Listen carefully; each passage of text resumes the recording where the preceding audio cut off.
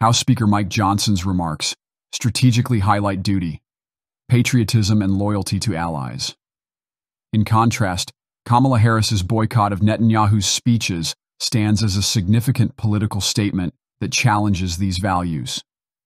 This action, given the social expectations for leadership, will inevitably prompt scrutiny regarding the authenticity and personal responsibility behind Harris's decision.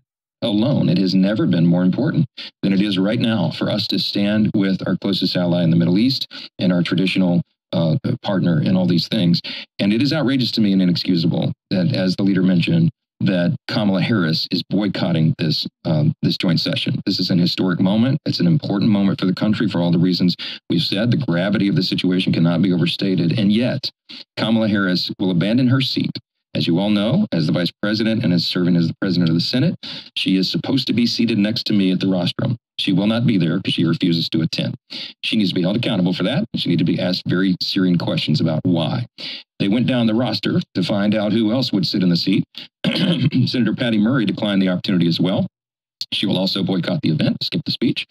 They landed on Senator Cardin, who is retiring from the Senate, so has little political risk. The idea that they're making political calculations when our ally is in such dire straits, fighting for its very survival and fighting back against the horrific attack in October is unconscionable to us. America's relationship with Israel has always been bipartisan, and it should stay that way.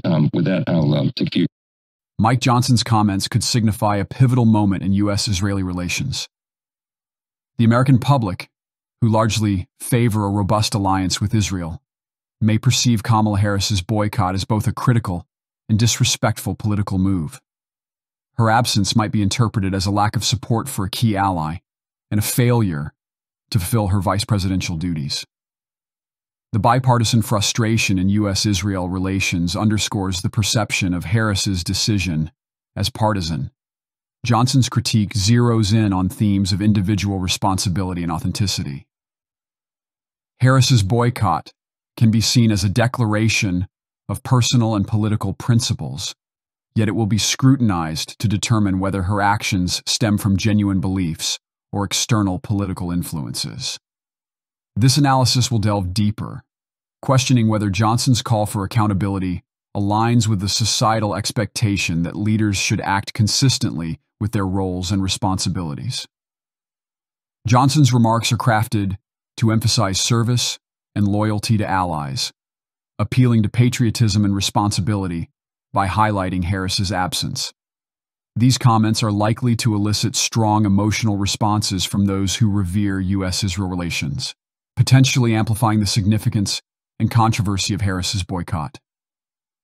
Johnson portrays the event as historical and important, suggesting that Harris and other Democrats are seeking public support by framing their actions as neglectful of crucial international issues or politically motivated.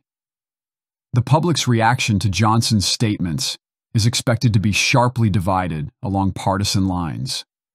Johnson's supporters and advocates of strong U.S.-Israel relations may view Harris's boycott as a dereliction of duty and find Johnson's demand for accountability justifiable.